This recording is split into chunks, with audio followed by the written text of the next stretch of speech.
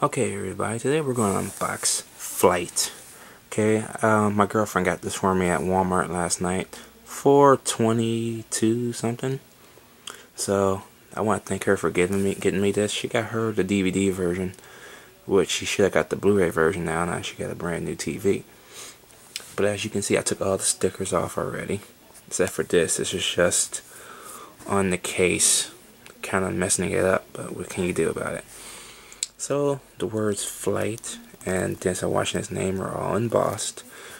Then you have the side. Then you have the back. And as you can tell, it is rated R. It's made by Blu-ray disc, and it has a DVD, DTS, HD, Dolby Digital.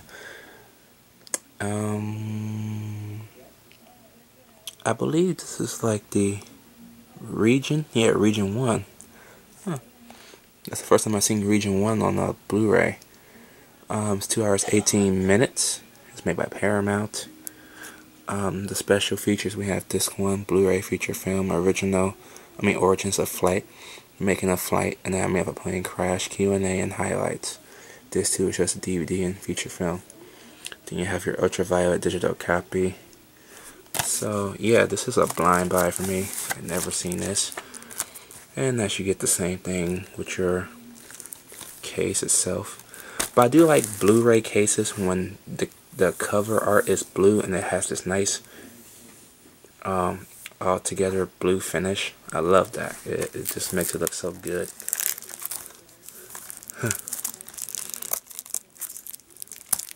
The only one I don't like is the Day After Tomorrow's cover, because I don't think it looks good at all with the snowy finish. Let me see.